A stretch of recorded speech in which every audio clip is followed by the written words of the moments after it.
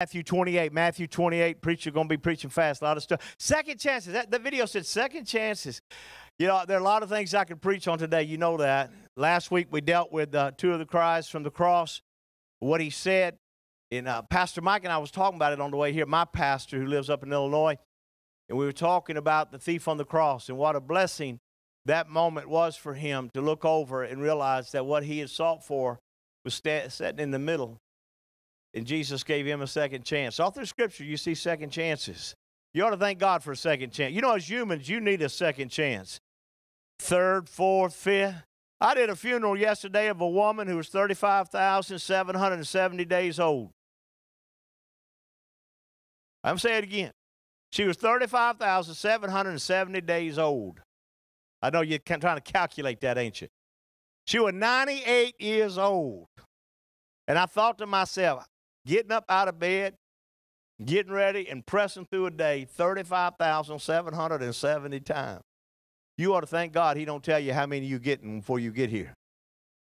Amen. Just get up in the morning and get going. Can I get an amen? Matthew chapter 28, verse 1. Are you comfortable? Matthew 28, verse 1.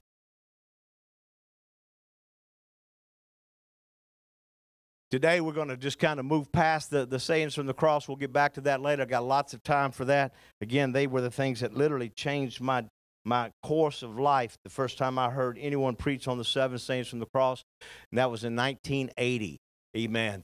My first Easter, 1980. I was 19 years old when I heard it. I'm 61 years old now, and I still just look back on those days, and I thank God for those moments. And this could be your moment. This could be one of those crossroads where you come into church and you hear something and it affects and changes your life forever. Matthew 28, verse 1 says, after the Sabbath, at dawn, on the first day of the week.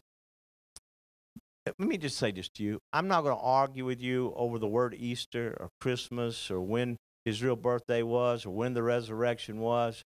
I mean, if you put Jesus in the grave at 3 o'clock on a Friday and give him 72 hours, it ain't Sunday morning. It's the first day of the week. Amen. So for us, that would be on a Monday. So, again, we're not trying to split Holy Ghost hairs here. We're just trying to tell you that it's about the resurrection. Amen. Mary Magdalene and the other Mary. We're talking about the one that's a prostitute, went to look at the tomb. There was a violent earthquake. I want you to imagine this. For 3 days, they haven't heard a shudder. For 3 days, it's been quiet. For 3 days, there's been weeping, crying, wondering where's the Messiah. For 3 days, Mary and Mary go to the tomb. We also know that his mother goes there, and Peter, John, getting a foot race to go there. But at this moment, Scripture declares, Matthew said, there was a violent earthquake. For an angel of the Lord came down from heaven. Whew. That's that Marvel moment.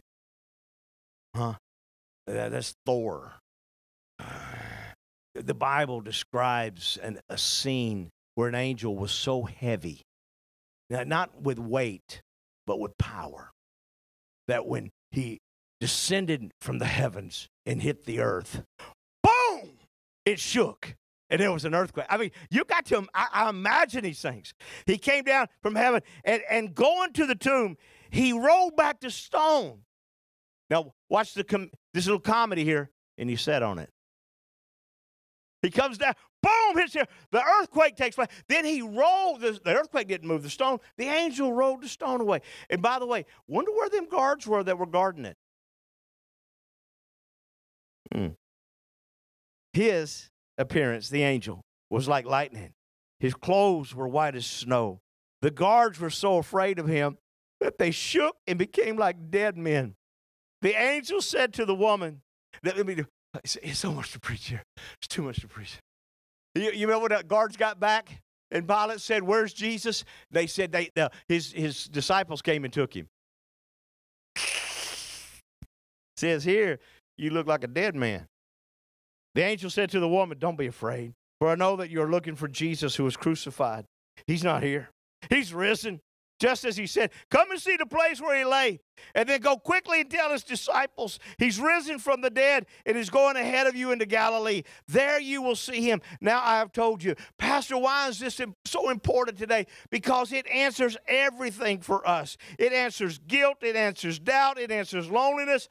It answers death. His resurrection answers all of these things. Father, I thank you for your word. Anoint my lips and to quickly preach something that's going to impact your people. In Jesus' name. And everybody shout. Amen. God bless you. You may be seated. I hope you're as excited as I am. Are you excited? I said, are you excited?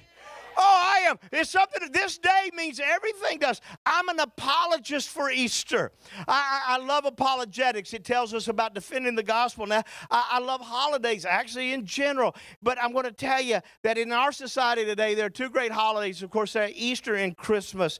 And if Easter had not happened, Christmas would have no meaning. Amen. Had he not resurrected, then his birth wouldn't have mattered. If Easter had not happened, Christmas would be nothing more than a sweet-sounding fable. If Easter is not true, then Christmas is only the story of an obscure baby born in an out-of-the-town way. Amen. Forgotten land 2,000 years ago. It's the great miracle of this resurrection season that gives Christmas its true meaning. Perhaps there is no mystery in the universe so monumental as God dying a death of shame to redeem mankind who were shamed. Amen. It's what God did. But it's only that I meet people that get a little mixed up. I talk with folk all the time about different religions. You know that we have a youth camp out at the ranch, so we get all kind of different groups in. And modern men and women ask with great sincerity, how can I know which religion is the right one? And it's a good question. I went and I Googled religions, and I literally found hundreds and hundreds of religions that people have worshiped at. But it removes all the doubt from my life when I read it. The average person today faces a veritable supermarket of religions from which to choose. I've gone into grocery stores. My wife said, pick up cereal. It'd be like sending one of you ladies into, and say, get me a quart of oil. There's so many to choose from. They're everywhere. Amen. Just so much stuff. And so we have this problem. They've got written scriptures, so do we. They have miracle stories, so do we. They have high ethical standards, so do we. They have a long and rich history, so do we. And so a casual shopper would be excused for assuming that all religions are basically the same, but they're not. The pyramids of Egypt are famous because they contain the mummified bodies of ancient Egyptian kings. The Westminster Abbey in London is renowned because it is the resting place of bodies of English nobles and notables. Muhammad's tomb is noted for the stone coffin and the bones which it contains. Arlington Cemetery in Washington, D.C. is revered for it is the honorary place of many outstanding Americans. There is, however, all the difference in the world between the tomb of Jesus and these places which we've just mentioned. They are famous and they draw visitors from afar because of what they contain, while the Garden Tomb is famous because it's empty. There's one fundamental difference in all those religions, one fact that sets Christianity forever apart from every other religious system. You go to their tombs of the founders and they give a roll call. Muhammad, here.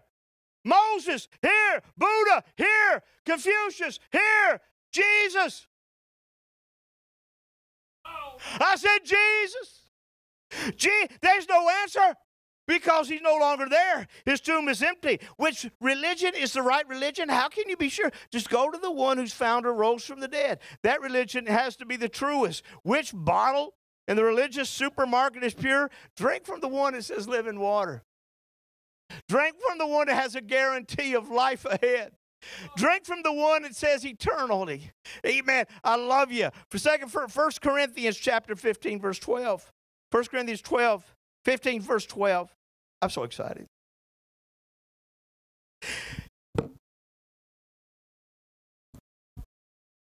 Now let me ask you something profound. This is Paul talking. Let me ask you something profound, yet troubling. If you became believers because you trusted the proclamation that Christ is alive, risen from the dead, how can you let people say that there's no such thing as a resurrection? If there's no resurrection, there's no living Christ. And face it, if there's no resurrection for Christ, everything we've told you is smoke and mirrors. And everything you staked your life on is smoke and mirrors. Not only that, but we would be guilty of telling a string of barefaced lies about God. All these affidavits we passed on to you, verifying that God raised up Christ, sheer fabrication if there's no resurrection. My friend, this day is so important because your faith rests on the resurrection. Amen. When I did that funeral yesterday, and I did one last Saturday, and I did one the week before, I'm telling you, I stand there with great confidence knowing that there is a resurrection of the dead. Amen. Because our Savior resurrected, we too will resurrect. Can I get an amen? Someone once said that no doctrine of the Scripture is so easy to prove as the doctrine of human depravity. We see evidence all around us. The empty tomb answered the question of guilt. We live in guilt. I'll be honest, not all of you, but probably a couple of you showed up today just out of guilt. Amen. Wondering about, your own, what's going on in your own life. You pick up a newspaper, you turn on the TV, listen to the radio, think of the people you work with every day, or better yet, look in the mirror. The evidence is so plain that no honest person can deny it. The reason we feel guilty is because we are guilty. Somebody said to me the other day, Pastor, why does bad things happen to good people? I said, I've never met good people. I've met people who were born again. I've met people, Jesus didn't come to make bad people good. He came to make dead people alive. Yeah. Amen. He came to give us life and life more abundantly. That's what he came for. Romans 3:23 says, for all sin to come short of the glory of God. I think we're all in the all version. There's no exceptions there. Romans 3:10 says there is no one righteous, not even one. That's it. There's no one who can claim that they've lived an absolutely sinless life except for Christ himself. Amen. When you look at life on this planet, there's so many opportunities to mess up, to slip, to fall. And many times condemning, pointing fingers as self-righteous people stand, look over you as if somehow their sin was different than yours. Let me tell you something. There are ways people have for handling their guilt. There's only one way I know, and it's to give it to Jesus. Amen. But there's several ways. First, people try to do good. Oh, we got a lot of good. And I'm not against doing good. Doing good's good. David, y'all did good this week. Went up and worked with a pastor friend of yours and remodeled a lot of his stuff. You did good. But that won't get you to heaven. That just gets your shower fixed. They hope, people do good. They try to hope to even the scale, so to speak, by being model mothers, exceptional fathers. They work in the scouts, amen, and they continue to the community chest. They give to the local need here in town, the United Way. They mow the lawns. I've done that, amen, for other people to pay debt. They work hard on the job. In short, they're fine, upstanding citizens who help make the world a better place. And they hope and pray that by doing good deeds, they may find freedom, forgiveness, and a release from the guilt they feel within. Second, some people try to cover their guilt through the pursuit of pleasure. For these people, life is one nonstop fraternity party.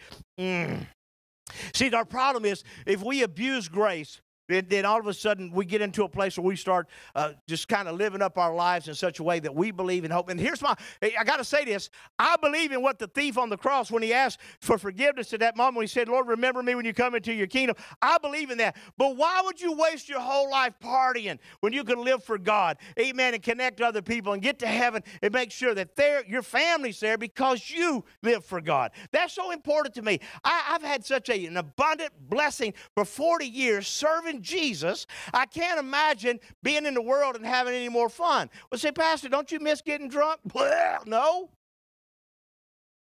No, I don't miss it. I don't miss hugging the commode. Having my brother grab me by the hair of the head and pull me out in the yard so my mom and dad don't wake up. I don't miss wrecking my car and running off behind the Church of Christ and getting stuck. No, I don't miss none of that. That's just what we did when we were young. Amen. But as I got older, I realized the need for Christ is so important. So, second, people, again, they go through it. For these people, life is a nonstop fraternity. Amen. Everything is happiness, lights, music. They laugh. They talk. They keep on moving. They are in perpetual motion because they fear that if the lights are ever turned off, if the laughter ever stops, if the noise dies down, they will have to face the hard facts of life. And that's why some people turn to alcohol, drugs, pills, uppers, downers, artificial stimulants of every kind. It's the only way they can deaden the deep inner hurt they've got and the guilt they carry. Third, some people turn to various religions. I looked them up. Judaism, Islam, Buddhism, Baha'i faith, Theism, Hinduism, Sikhism, Slavic neo-paganism, Wicca, Satanism, Hellenism, Jehovah's Witness, Scientology, Unitarian, Confucianism. Not to mention the Church of Euthanasia, the Church of the Flying Spaghetti Monster, Church of the Sir Genius, Dudism, and last 30 isms. There's a lot of religions out there you can join with, but only one that has a resurrected Savior. Can I get an amen? All these answers, they fall short because they don't deal with the root problem, which is sin. The true moral guilt that exists between all humanity and the holy God. You can't be good enough to erase your guilt. You can't laugh enough to drown out your guilt. You can't pray enough to cover your guilt. Amen. It can't be done. Only this resurrection that Jesus did, amen, solves the problem of guilt. Well, Pastor, but I thought it was his death that saved us. You know the scripture says in 1 Corinthians 15:3, Christ died for our sins according to the scripture. I understand that he died for our sin. That's good. But had he not resurrected, there would have been no forgiveness for us. Everything hinged on that dark third day. That's the only true because Christ rose from the dead. If Jesus is still in the tomb, then we're still in our sins. If Jesus did not rise, then the Romans and the Jewish leaders were right when they crucified him. If Jesus didn't come back from the dead, then Calvary was just another execution of well-meaning but misguided religious leader. Without the empty tomb, Good Friday wasn't good. Amen. The death of Jesus forgives sins, but only because the resurrection of Jesus made it effective. I thank God. Today, I realize, there are over 2 billion believers in the world that are gathering today. Probably more than that. Talking about the resurrection of Jesus Christ. Amen. The empty tomb answers the question not only of doubt and guilt, but what about loneliness? Men and women across the world, where can I find a friend? And this is one of the things that hits me so hard. Eternity is too long for you just to have your neighbor as a friend. You already don't like your neighbor that much. Make friends. Connect with people. For God's sake, connect with people. Amen. The Bible says we'll be known as we're known. When we get to heaven, we'll know one another. And if this is all we know, then eternity is going to be a long time. Amen. So I'm always on this thing about connecting, and you say, Pastor, funerals, weddings. Yes, they help me connect. I want this large group of people. I want to know them when I get there. Amen. It's so important. And here we in life, we move through this fast lane. We get up, we get dressed, we go to work, we come home, we unwind, we eat supper, watch TV, we go to bed, we get up tomorrow morning. We do it all over again. We live in such a fearful society now, particularly the last few years, that we never really get to know our neighbors. We put up fences, shrubs, security systems to protect our privacy. People move in and out so fast that we can hardly know that they were there, much less they moved away. Hundreds and thousands of people across Harris and Montgomery and surrounding counties, they go to bed each night with burdens they carry on top of them. They have no friends to share it with, nobody to connect with. People wonder what hell's going to be like. T.S. Eliot said this. He said, the great void, the land of ugly, this is hell to him. The ugly nothingness we might imagine as one place in the universe where you are utterly, totally, and eternally alone. You scream and no one answers. You cry for help, but no one hears. You're falling through the darkness, and you're alone. That's what hell will be like, a place of utter loneliness. Not to mention the fire, amen, the separation, the cry out for God. I think we'll remember in hell just like we would in heaven. Again, it's an awful reality. But on this side of the cross, not while he was living in the earth suit, but when he moved over to this side and he got his heavenly wear, Jesus said, I'll never forsake you. I thank God for my friends. I do. For years, I used to say, I just want to live in such a way and have at least 6 guys that would be willing to carry my coffin. And then going through a little bit of hell on earth, I decided I'd be cremated. The truth is, I need friends and you need friends too. But if everybody forsakes you, you have one that will always be with you. He'll never leave you. He'll never forsake you. After he'd already come back from the dead, he shared those words. They have meaning. Listen, and they only have meaning because he's alive. Amen. I'll never leave you. The empty tomb answers the question of doubt, guilt, loneliness, and the big one, death. Death. Yesterday, I spent time after the funeral walking through the tombs and looking at tombstones and reading people's dash. And I realized you're not going to be remembered for the work you did here. You won't be remembered for a lot of things. Let me reverse it. What you will be remembered for is how you treated people, how you loved and how you forgave. Amen. That's the impact that's going to take place. 4,000 years ago, Job asked a question. 4,000 years ago, Job 14:14. If a man dies, will he live again? It didn't matter much to me when I was 15, 20, 25, 30. But now in my 60s, I look over life and I think with Job, if a man dies, will he live again? It's the greatest of all questions. He had not the theology that you and I have. He didn't have the ability to look it up through Scripture. He was living out Scripture. He was walking through it. It's a central question. Ever experience in the cold, clammy, waxing feel of death? There's no movement. That's why I tell people all the time, it's an earth suit. And when that spirit is gone, when the seed of that person is gone, amen, that's it. And you don't know, don't tell me, I'm going to get off on something here. Don't tell me when you see a little baby, you know what they're going to look like when they're 60. Some of you, I saw your high school pictures. Bless your heart.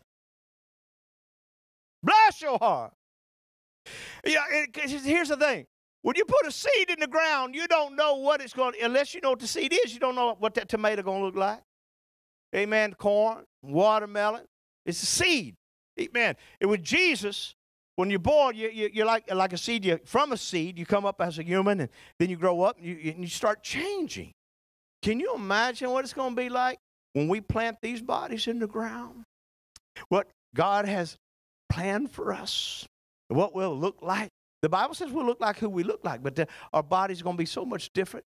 Amen. With that heavenly touch, it's the last enemy that's going to be put down. Again, when I look at I know it's a cold word, the carcass. And I'll go further than humans. I had to put my horse down. I had to put my dogs down. There's that. You missed the life that was in that one. You missed the life that was in the animal. You missed the life that was in your father, your sister, your mother. You missed the life that was in your spouse. You missed that life. But you know this, is that his resurrection told me that I will see them soon. This life will soon be over. Amen. It's the last enemy. 1 Corinthians 15:26. Deep in our hearts, we wonder how we will do when our time comes to cross the great divide. How will it be with us when we have to go through the valley of the shadow of death? Amen. Will we be afraid? Will our faith stand the test? What happens when we pass? Does Easter answer the question of death, Pastor? If it doesn't, then everything else is just a sham. My friend, Easter has already arrived. The tomb is empty. Joseph, if you'd come on up. King David ended his 23rd Psalm with the assurance that we would dwell in the house of the Lord forever. We would dwell. He said it. David said, we'll dwell in the house of the Lord forever. John 14, Jesus said, trust in God, trust also in my Father's house are many rooms. If we're not so, I would have told you. They both talk about this house, this dwelling place, this connection. Amen, that this life here is over quickly. Too quick. Too quick. Listen to me. A faith that doesn't help you when you're dying won't be much good for you when you're living. I said a faith that doesn't help you when you're dying won't be much good to you when you're living. When Jesus walked out of the tomb, the people of God walked out with him. It's an amazing, again, biblical story. We'll talk about it in the next few weeks. I love the old song. I don't know many of the songs. I wasn't brought up in church, but I did hear it a few times. Up from the grave he arose with a mighty triumph over his foes. He arose a victor from the dark domain, and he lives forever with his saints to reign. He arose, hallelujah. Jesus arose. The empty tomb says he's risen. The disciples said he was risen. The church of Jesus says he's risen. Creation says he's risen. Jesus has conquered our last enemy. He solved a deep human problem that we've got. 2 Timothy 1:10 says, but it has now been revealed through the appearance of our Savior, Christ Jesus, who has destroyed death and has brought life and immortality to light through the gospel. Pastor, hold on. It says there that he destroyed death. Well, if he destroyed death, Kenny, why are we still dying? It's a good question. The issue is, if you notice that you're still aging, can you imagine what you'd look like in another 60, 70 years? When I was out, listen to me, when I was there yesterday, man, it was like an epiphany. This lady that passed was 98 years old. She had outlived most of her pastors, all 7 of her brothers, her family. Both her daughters were in the 70s and early 80s. I say to myself, Lord, I don't want to live any longer than you want me here until my purpose is complete.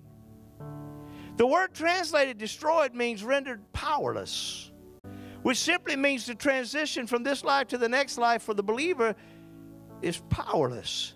That death has no sting. It has no victory. There's nothing to, for a believer, and again, I will tell you, it's the grace of God that covers our life.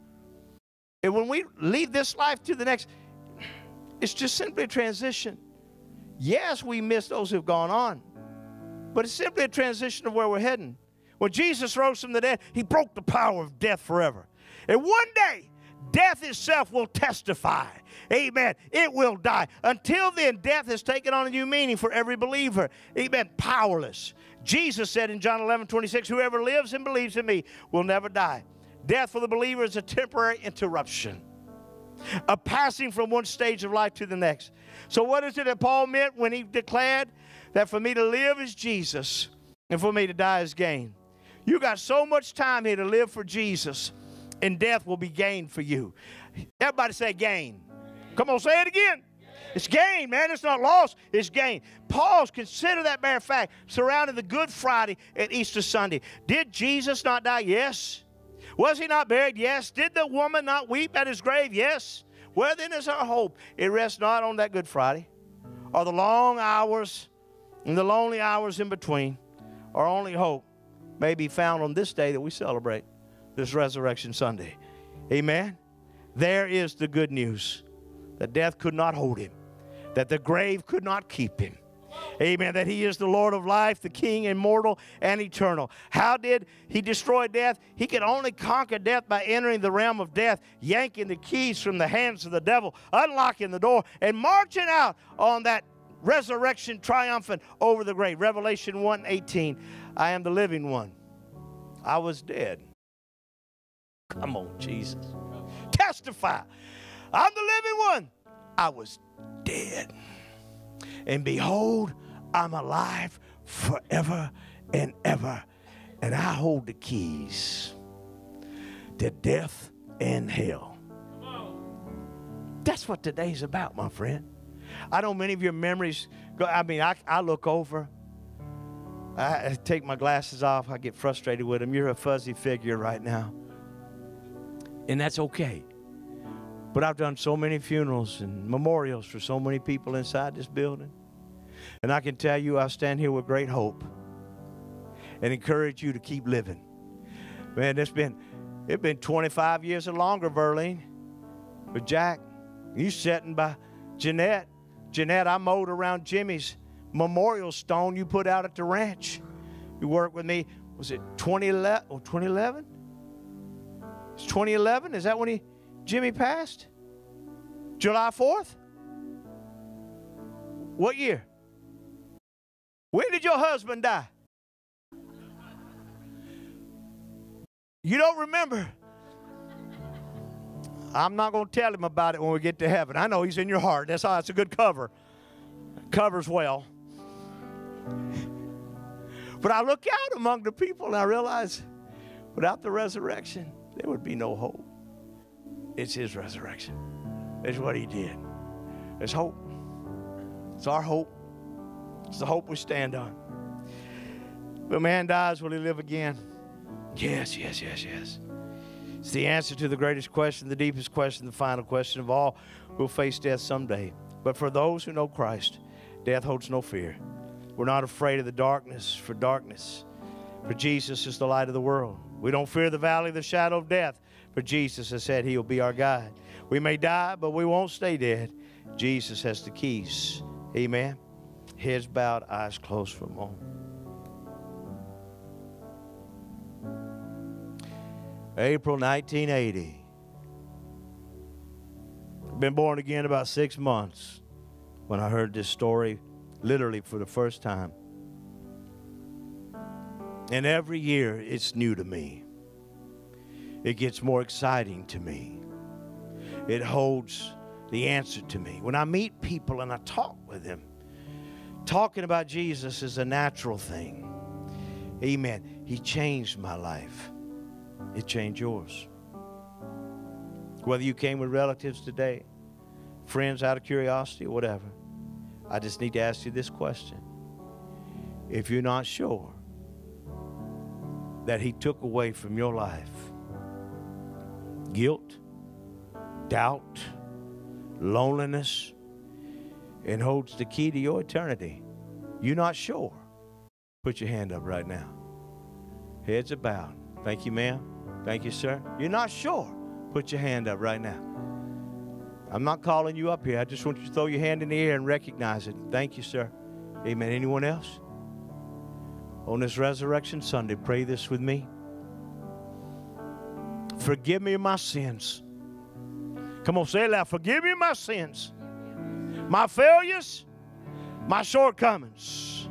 Fill me with your love. Wash me with your blood. Thank you for your mercy. Write my name in your book. I'm forever grateful and thankful for your resurrection. In Jesus' name, amen. While you're sitting, give Him the best praise you can. Amen. In your seat right now. Hallelujah.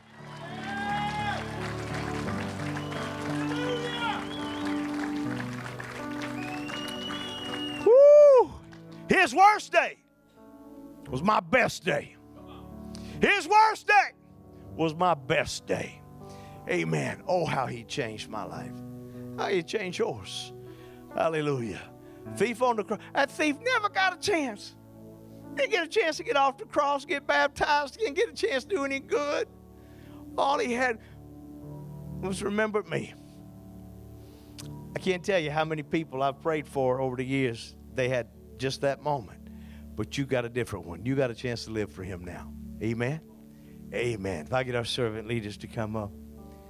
Let me see who's here now. Okay. The fuzzy figures are getting clearer now. Let me mention this to you. If you could read this for me, 1 Corinthians 15, and if you'd look it up in the Message Bible, not right now, but sometime this week. 1 Corinthians 15. I almost backed off this message and just read a chapter to you this morning. Joseph, that's how powerful it was. I'm sitting in my office, I'm reading this, and I'm going, I don't think I've ever caught this before. And Paul goes on to explain this resurrection, and he said the issue is that you struggle with the seed because you don't know what the seed will become. Can I tell you that the Scripture goes on and calls this seed? And that if I plant this seed, you don't know what it's going to become. You don't know how it's going to come back to you. Amen. You don't know what favors it works in your life. Plant seed. All week long, it's not just on Sunday morning do I plant my tithe and my offering, but I look for opportunities to plant seed. I look for people that might need something, and I plant seed in their life. Because I don't know that someday I might need a ride, and that seed comes back as an automobile. I might need a place to stay, and that seed comes back as a night in a friend's house. Amen. I don't know how that seed's going to come back, but I've learned to plant seed. Amen. Your life right now is a seed, and one day it'll be planted. My first funeral was a 17-year-old young boy killed in a drunk driving accident. I preached a message that day. When I see young people like this young man from Hardin that's here today, and I apologize for calling you mud flap, it's just I don't see mullets all the time. And I'm a mullet dude, all right? But I preached that funeral, and over 300 teenagers from Chandler View High School showed up. And that message was the corn in the coffin. He was a seed. A tragedy corn went into the ground. And from that seed, watch this, sprang all the churches that I have pastored. Everyone that grew up came from that one seed. His name was Sean McLean. I've never forgotten Sean. Amen. Because after that, it was such a moving moment to look out and see 300 teenagers packed into a building. This is in Channelview. Some of you may be familiar with this from many years ago, Miss Terry. Amen. But I looked down and I saw this young man passing. I said, I will not allow his death to be in vain. That's how I feel about people. And there are times when the seed goes in the ground, you don't know what's going to happen. From that, I had 13 kids in my youth group when that young man died. I had 15 until that wreck. The next week I had 40 kids. The next week I had 60 kids. The next week I had 80 kids. The next week I had 100 kids, 120 kids coming to this crazy Bragg youth group getting saved. From that, a church sprang out. From that, another church and another church. You never know. Don't take it for granted. You never lost them, but you've had loved ones that have passed. And I say this in comfort. You believe God, there's seed that went into the ground, and good things are going to come from that. Can I get an amen? Amen. You got your offering there in front of you? Thank you, guys. You got your offering in front of you there. Amen. As they go around, as we give today, we're believing God for more money, less hours, benefits, sales and commission, checks in the mail, gifts and surprises, finding money, bills paid off, settlements, inheritance, rebates and returns, debts demolished, royalties received, favor and success to the kingdom. Amen. If you don't know it, Joseph's dad's up here on the front row. Officer, good to have you here. Amen.